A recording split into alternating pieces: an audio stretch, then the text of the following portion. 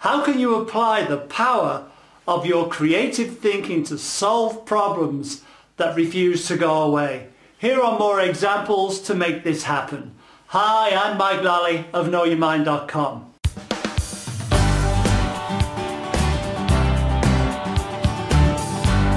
I have mentioned Kipling's 6 honest serving men previously.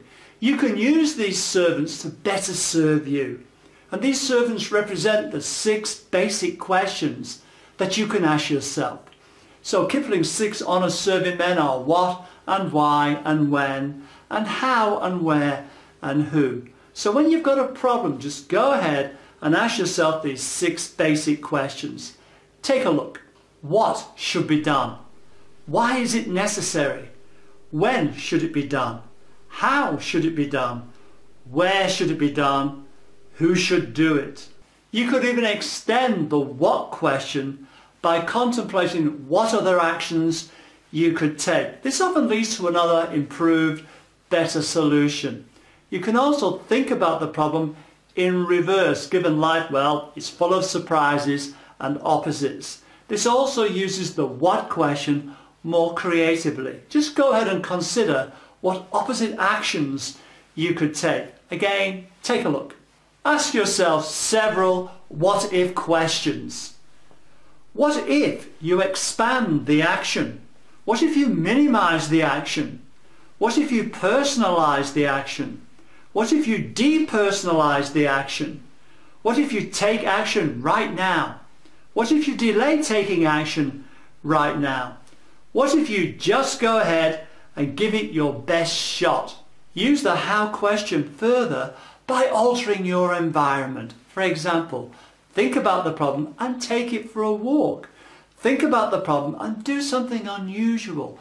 Just go ahead and alter your perspective by changing your location. Once you return, get back to the problem and ask yourself, how do you feel right now about the problem?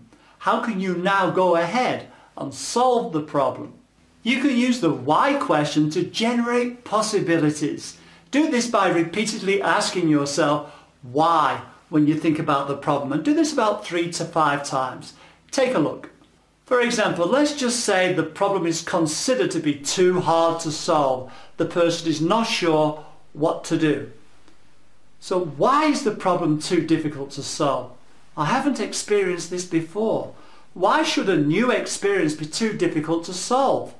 I don't know what steps to take. Why not take the first step that occurs to you? I'm not confident this would be the best choice. Why not just give it a go and see what happens? I could give it a try, I suppose. Now they can go ahead, or you can go ahead and consider taking action.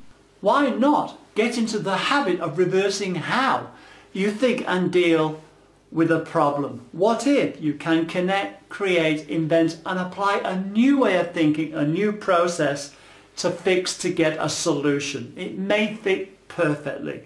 That completes this part.